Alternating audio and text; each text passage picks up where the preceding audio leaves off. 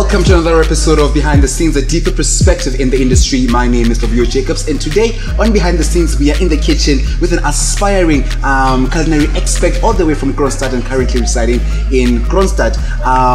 For many of us, COVID-19 came with a toll and had a lot of disadvantages, but for some of us, it came with a lot of new ideas and great ambitions. We'll hear exactly about that. And on that COVID-19 tip, do not forget to keep on sanitizing your hands, keep on wearing your face mask where necessary, and adhering to the lockdown restrictions. And today, on the black couch, we are seated with, I think it's right to say, Chef Letshego Botlhale. How are you? I'm good, thanks. How are you? I'm doing well, thank you. Welcome to Behind the Scenes. Thank you. It's an absolute honor to have you on the show.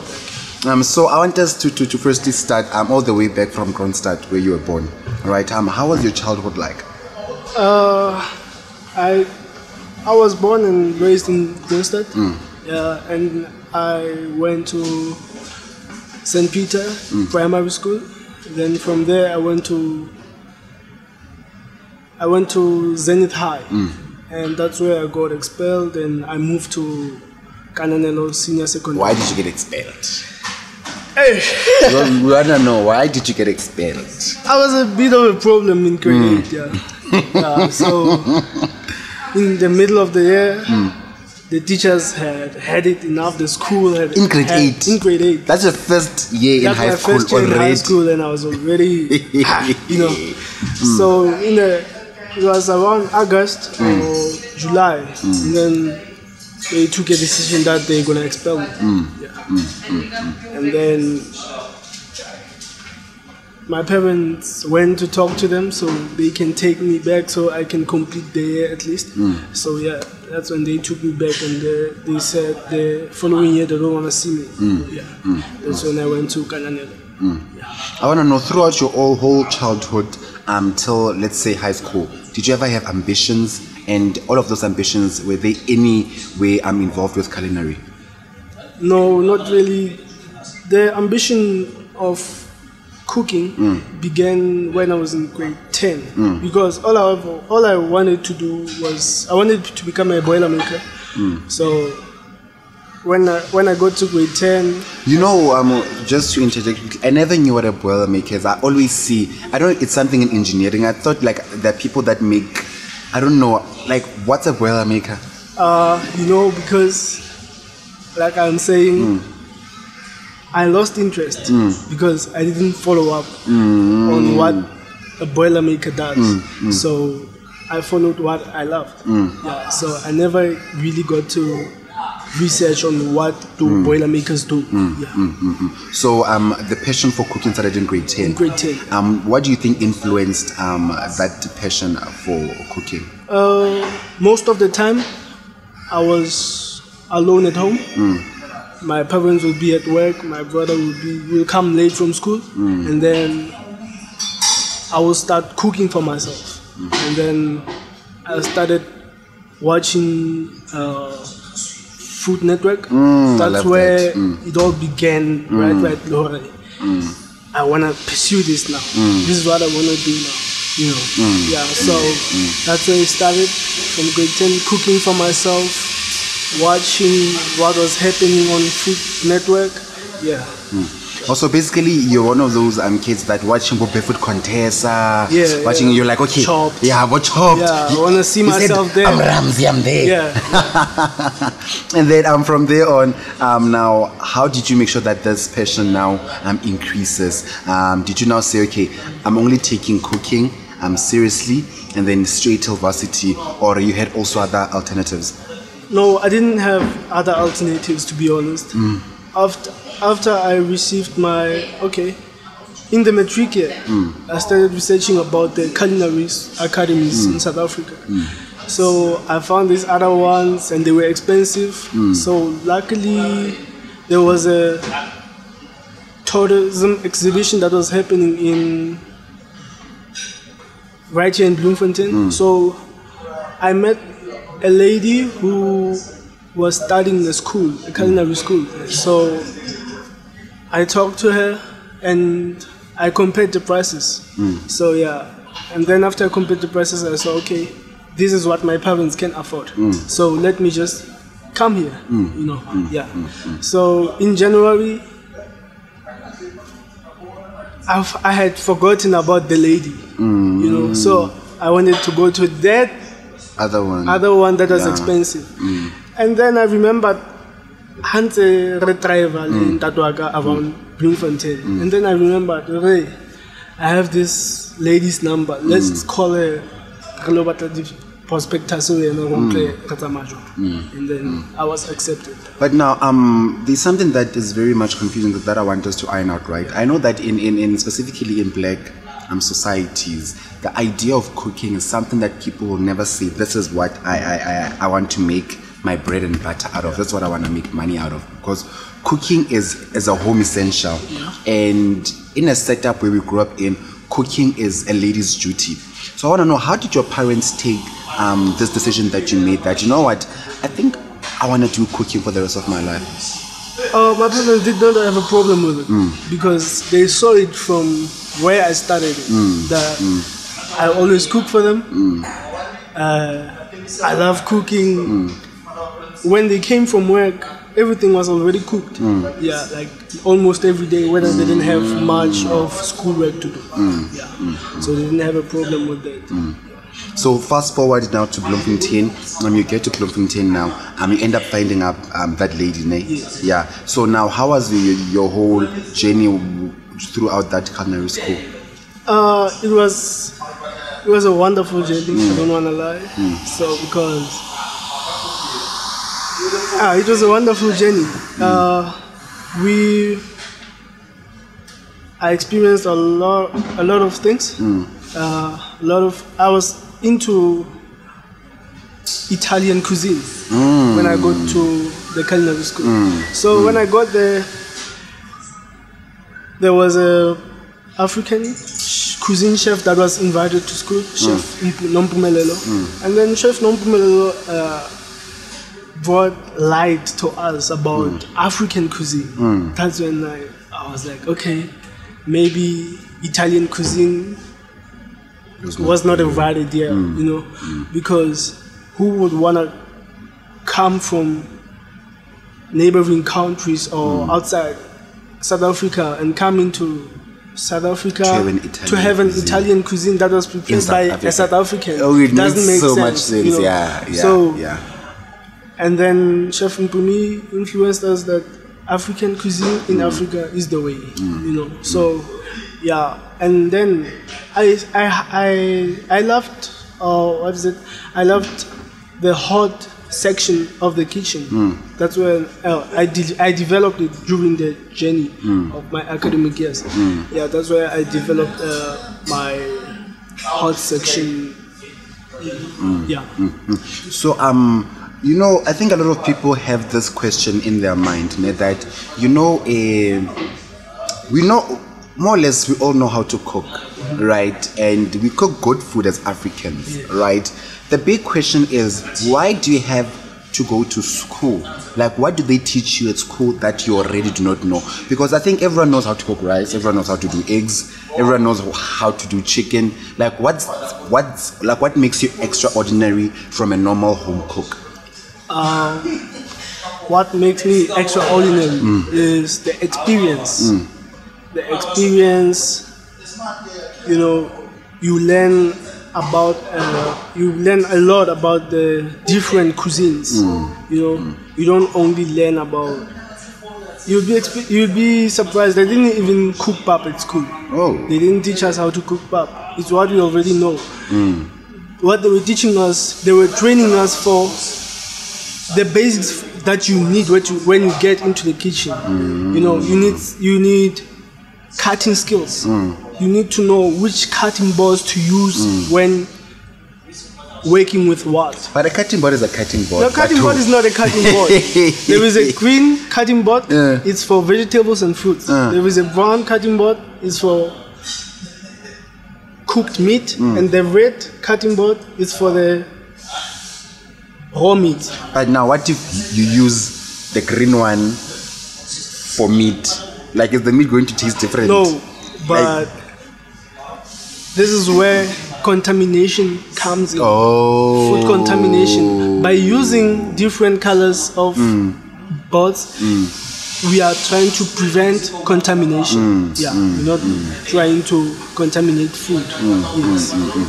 So during the whole process of you being in the culinary school, is there ever a specific place that you said, this is where I want to see myself? Yeah. What I wanted to do, there's a profile that I made back in my first year. My main reason of being here, I want to learn about food, I guess.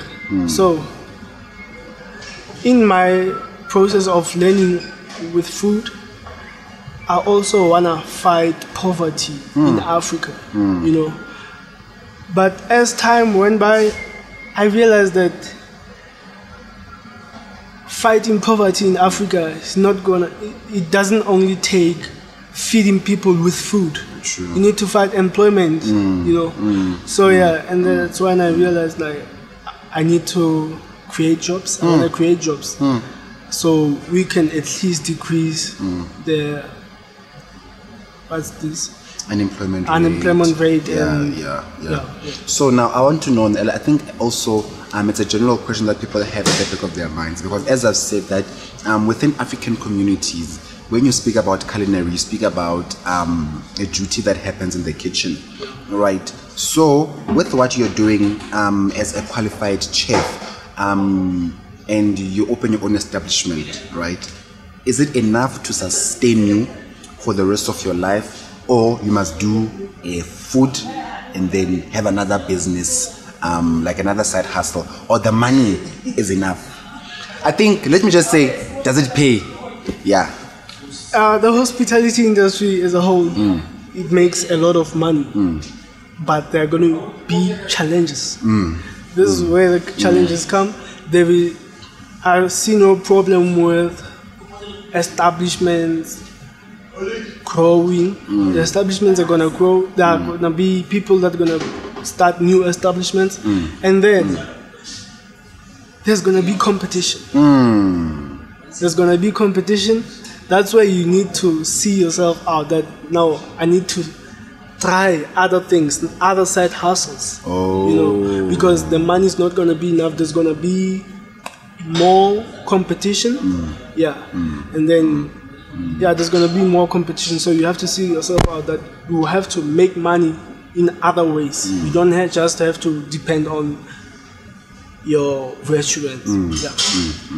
So you know, I'm very much big on role models, right? That it's very much important to always have that specific personal people that you always look up to, especially in your journey, that each and every single time you feel like giving up, you look at that specific individual and say, you know what, just because they did it, I know that I can.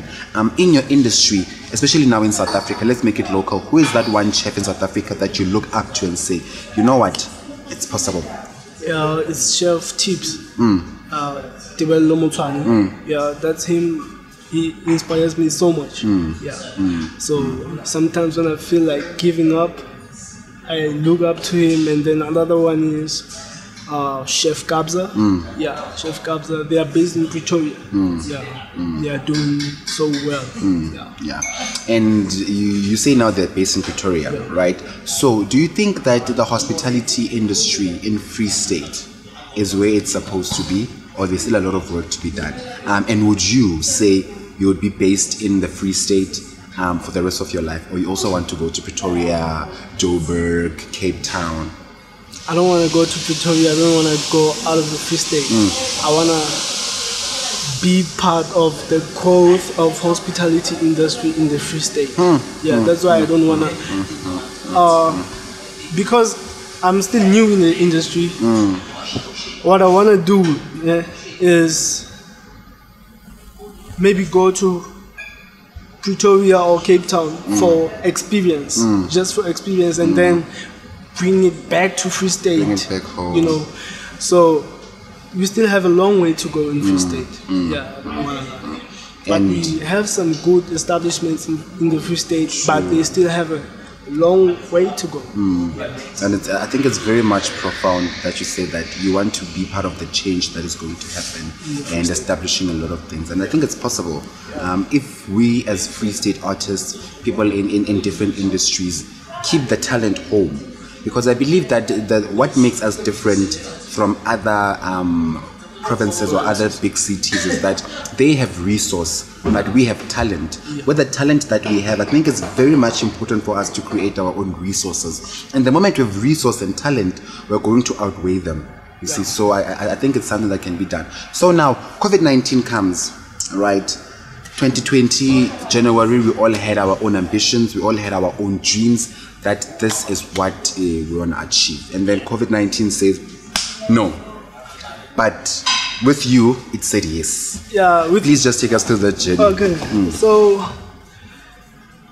in the beginning of lockdown, I was still in Bloemfontein. I was working somewhere. So, due to how they were treating us there, I had to leave because it was too much for me. I was close to being depressed. Yeah. So I had to leave. So that's when I decided to, let me go home. Because in February, I had this idea of starting a donut business in Bloemfontein, but I didn't have resources. I was working at the time. I was not going to have time to distribute my things.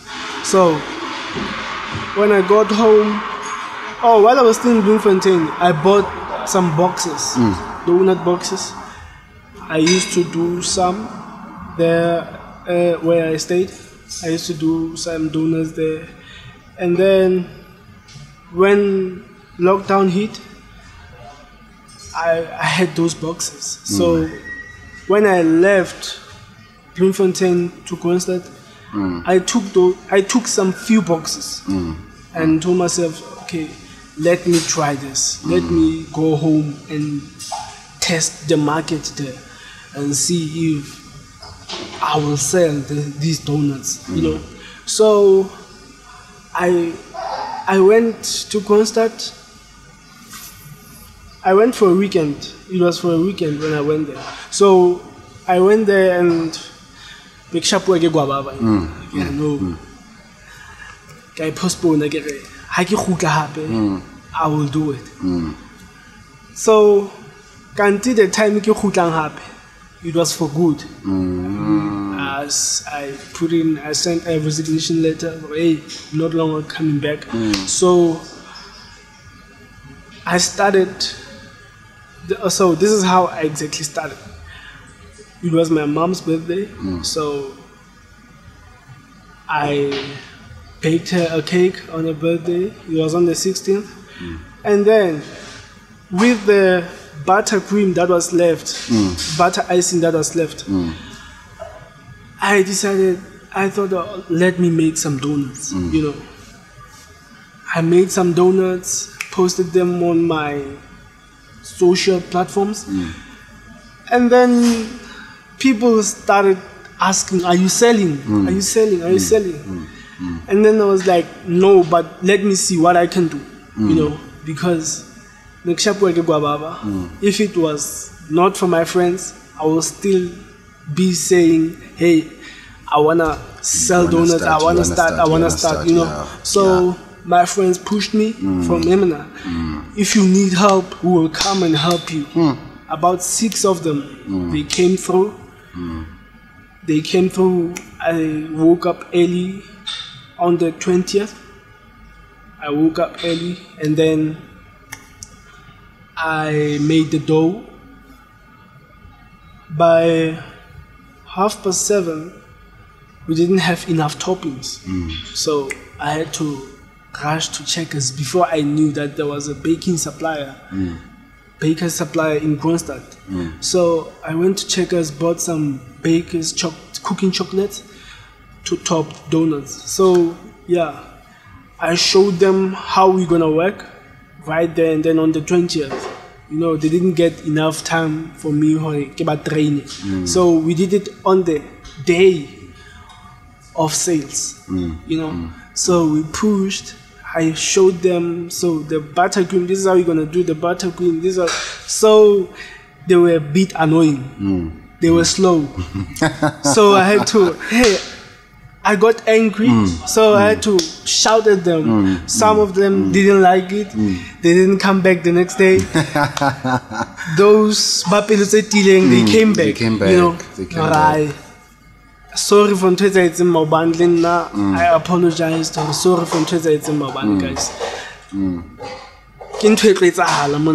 If it's sharp, there are gonna be a lot of arguments. You know.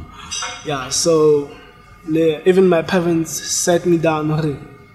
That's not how you're gonna work with your people. You're not gonna just shout out of the blue. I'm like, no, I didn't shout out of the blue.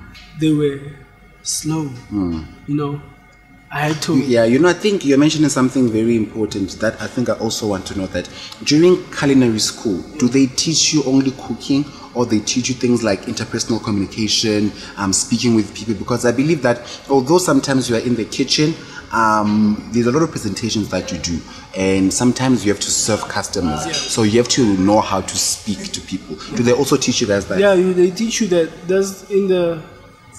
It was in the first module of first year that every time you speak to a customer, you must have a smile on your face, no matter how you're feeling. But as soon as you enter the kitchen, as soon as you go in the front line, you gotta have a smile on your face. You know, so that's we are taught that you gotta smile. So now back in the kitchen, there is no smiling. We work. We work, because if you smile, they're gonna take advantage. They're gonna be sissies in the kitchen. You don't want that in the kitchen. So what was I? So you're discussing the whole donut journey. So after your friends left. After my friends left, I was left with 3 friends. It was me, my brother, my 3 friends. My aunt was on leave because of the COVID. So, and my cousin. So my aunt was helping with the dishes, with the cleaning. My other 3 friends were topping. They were helping with topping. And what was I doing? You're just being the boss. I was being the executive. So the business was doing great. The business is still doing great. But we came across some challenges because people had to order the day before, you know, and I realized that it's not every day. The people want something when they see it. Though, like things like donuts, you want it when they see it, or when they pop up in your mind, or when you see them on the timeline. So I had to get in. Okay, so I slept on that idea. What am I going to do? You know. So I slept on it for a bit. I kept running that way, like you have to order the day before, you know. So it was working until we got to level 4. When we got to level 4, I think, when was the alcohol? Level 3. Level 3, Between level 4 and level 3, I can't remember correctly. And then when the alcohol was that's when I faced my second challenge.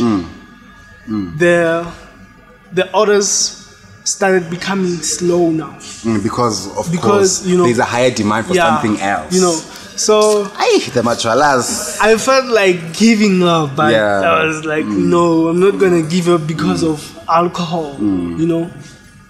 I think let's just quickly dive into that aspect, that you know, many times when we are in this journey, right, of trying to become what we are meant to be, the behind the scenes, people do not know that there comes a point whereby you just say, you know what, I think I should just shove this idea and just go back to sleep and just give up. Yeah. Right? At that specific moment, what is that one thing that you say that it keeps you going? Because I think this is not your first time where in anything you wanted to give up, Yeah. right? What is that one thing that just pushes you back, that you know what, I don't want to give up?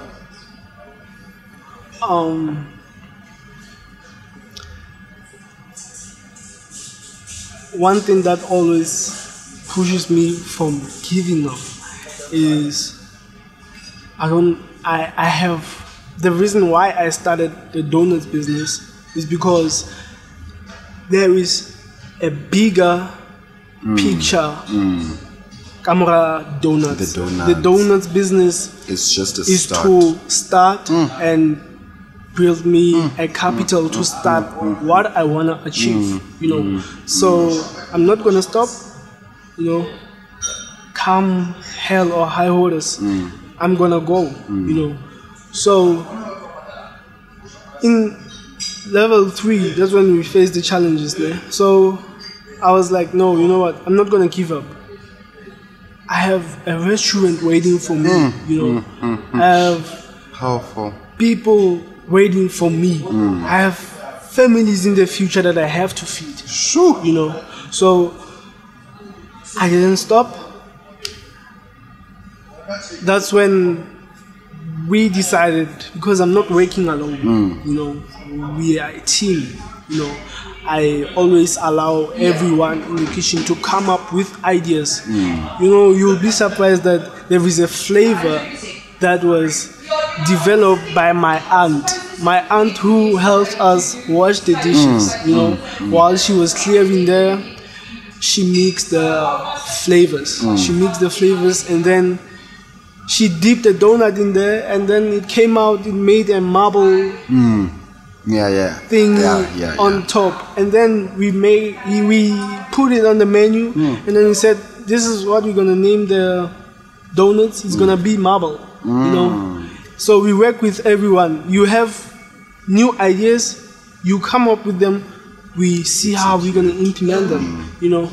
So I work with everyone, even my parents. When we started, they were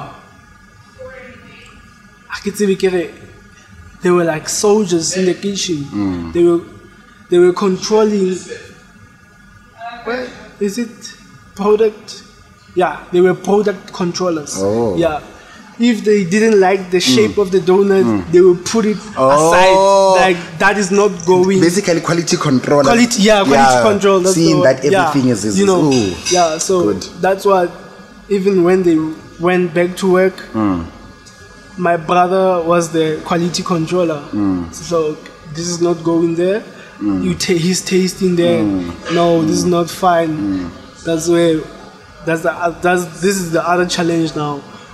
We are throwing away the product. That's a loss, So I had to make sure that I don't let my friends, my other teammates, I don't let them do the toppings anymore, So I will do the toppings, you will top them, but I will make them, So basically, everything here, when you look at it, it's a formally, it's an informally run business with everything that you need. Yes. There are quality controllers. One thing.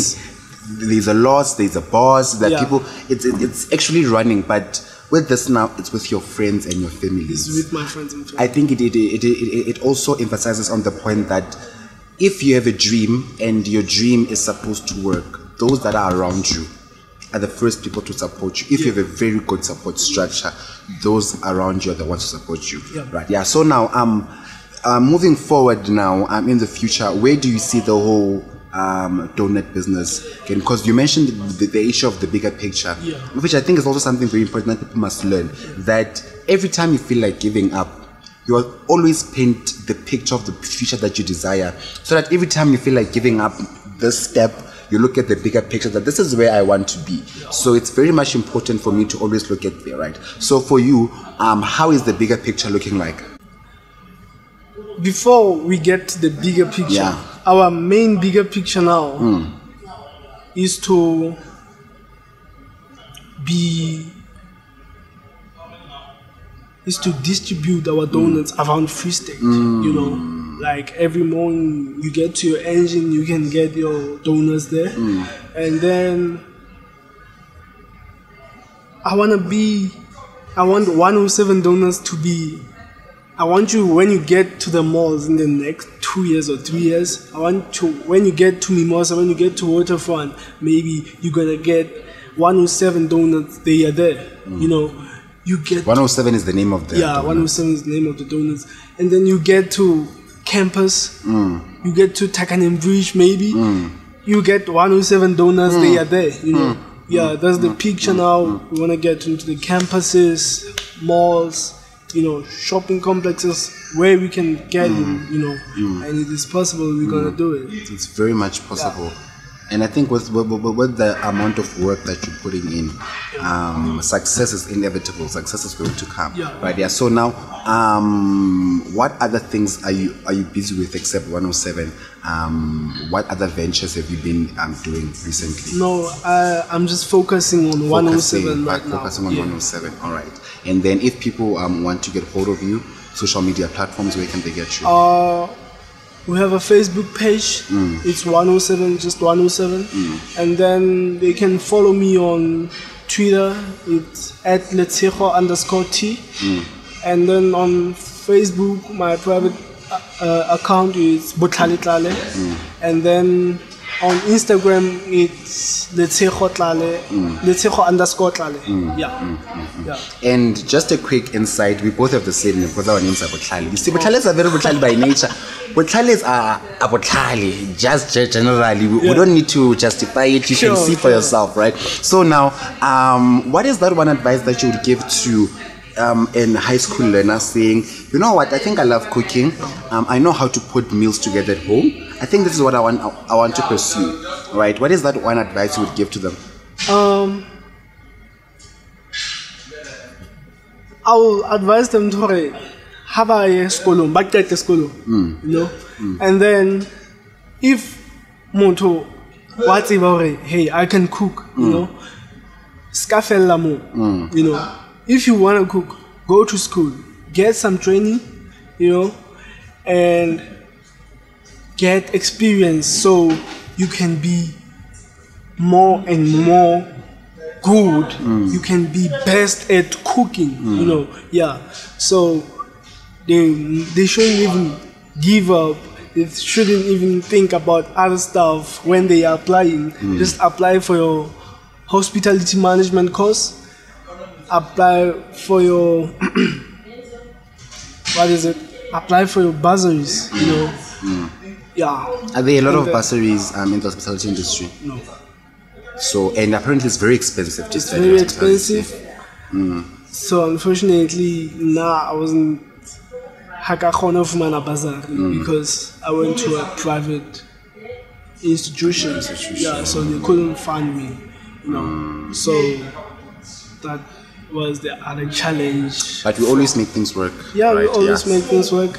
So, and then the other advice I would give to hustlers out there, like, don't ever have the mentality to give up. You must never, you know, because I have a funny story. I didn't finish my level 2 to level 1. Well, we're on level 1 right now. I didn't finish the whole story. Can I? Yes. So level 2, majwala bullets, I guess. So business is running slow now. You know, I have to send back my friend, like, guys, you are working on your little business is slow, you know. So I had to send them back, and then that was on level 2. So we get to level 1. This is when I implement the idea. We are not gonna wait for orders to come in. We want sales now.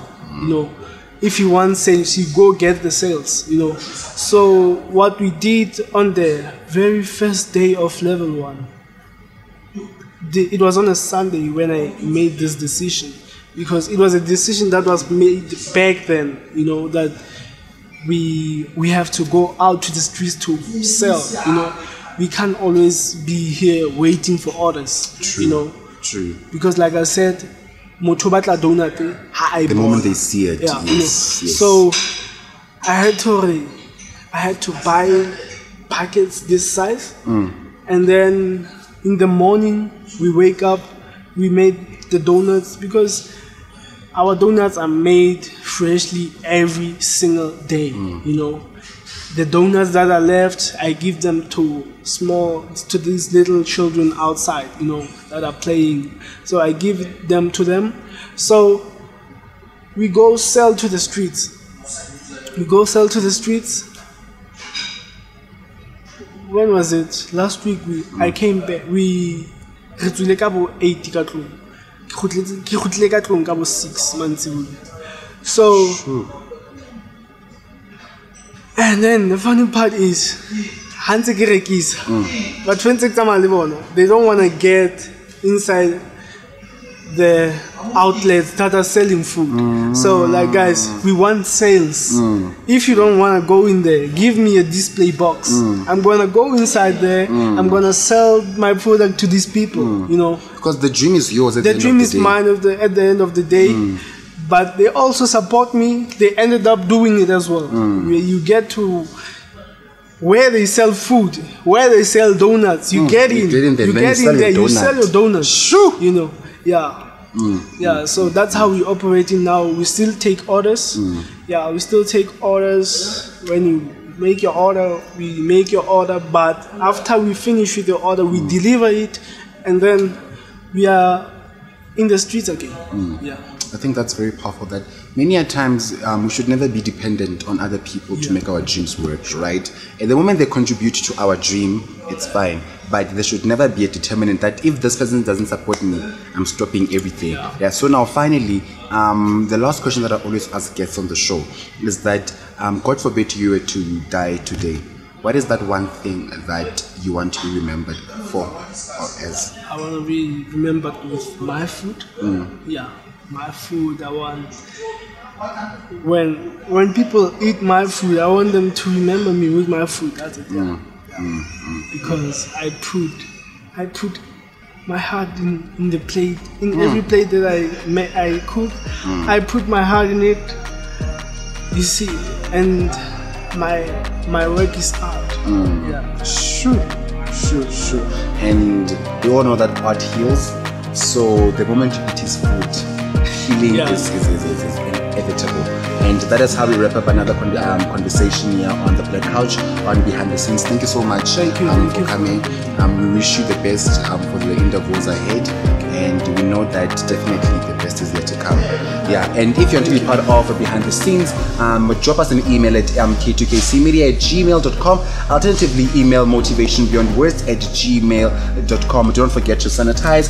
Keep on wearing your face masks, adhering to social distancing rules, because COVID-19 is still real and COVID-19 is still taking lives. Stay safe, and until next time, remember that live light, love your light, and let love lead. Remember that before you die, make sure you live. Thank you. Thank you so much. Thank you.